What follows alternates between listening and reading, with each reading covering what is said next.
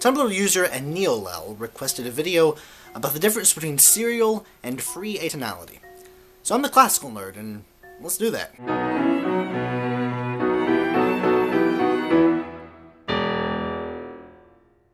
Atonality broadly is music that is not conceived with a tonal center or tonal relationships in mind. So let's say you're in D major. If you're in D major, then your home key, your tonic, is D. And every note around it has a specific relation to D. So if you're writing atonally, there's absolutely no difference between the note D in and of itself and the note A flat, which in a tonal context is as far away from D as you can possibly go. Composers writing atonally don't have to follow, in fact, oftentimes they intentionally do not follow any of the normal rules that tonal composers associated with different notes in a scale. One of the first composers to actually start thinking about atonality in this way was none other than Franz Liszt, who in the year before his death wrote a piano piece that he called a bagatelle sans tonalité, a bagatelle meaning a trifle without tonality.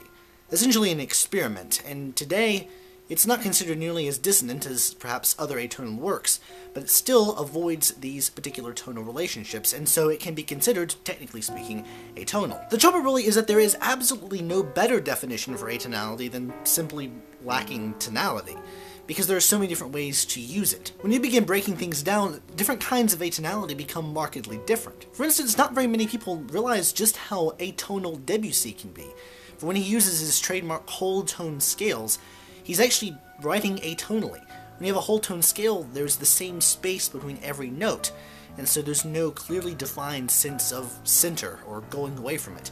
You're simply floating in a sea of whole tones. In the Russian sphere, the late works of Alexander Scriabin and the octatonic scales of Nikolai Rimsky-Korsakov approached atonality. In fact, they incorporated elements of it, but they always were somewhat tonally based, although Scriabin was much less tonally based than was Rimsky-Korsakov. Atonal passages in music preceded atonal music itself, which is where Arnold Schoenberg comes in. Schoenberg saw the influx of extended harmonies and intentional ambiguity in musical structures. He saw music as simply losing a lot of the rules that held it together. And after writing an initial set of really lush late romantic pieces that took tonality as he knew it to its absolute limits, he decided to test the waters of what he called free atonality. Now, free atonality is Schoenberg really writing by the seat of his pants.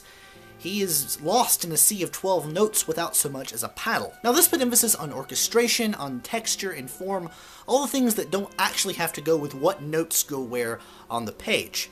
In fact, Schoenberg's most famous piece is freely atonal, his Pierrot Lunaire, from which we derive the Pierrot ensemble. But soon afterwards, Schoenberg felt like this wasn't enough, that simply breaking all the rules meant that you needed to find new rules by which to write your music. And he also felt that despite the freely atonal nature of his pieces, they were incredibly hard to write, for one, and two, he kept hearing tonal relationships, as if he was using these tonal relationships without even realizing it. Now, to our ears, they sound completely dissonant, but Schoenberg heard these little things in there, and he didn't like it, and so he set out to develop what he called the 12-tone technique. While the history and the details of the 12-tone technique are likely better suited to a separate video entirely, suffice it to say that it provided a numerological basis for equal use of all 12 notes of the chromatic scale, arranged in a pattern known as a tone row, from which the entire piece was based. The 12-tone method was adapted by Schoenberg's main pupils, Alban Berg and Anton Webern. Alban Berg was best known for reintegrating Schoenberg's technique into traditional, lush, late Romanticism for a very interesting and very unique sound world, of which his violin concerto is probably his best-known work, while Anton Webern decided to go in a completely different direction. He took his mentor's words and took them as gospel. He pared down the 12-tone technique to the point where it just became random notes here and there. In fact, his collected works are so short they fit onto just a couple of CDs, and some of his pieces last only a few seconds, not even a minute. Webern spent his career culling down his mentor's techniques to a brief and jagged science, and although Webern died in a tragic accident at the end of World War II, his ideas lived on, and composers from the 1950s to about the 1980s took Webern's ideas and distilled them even further.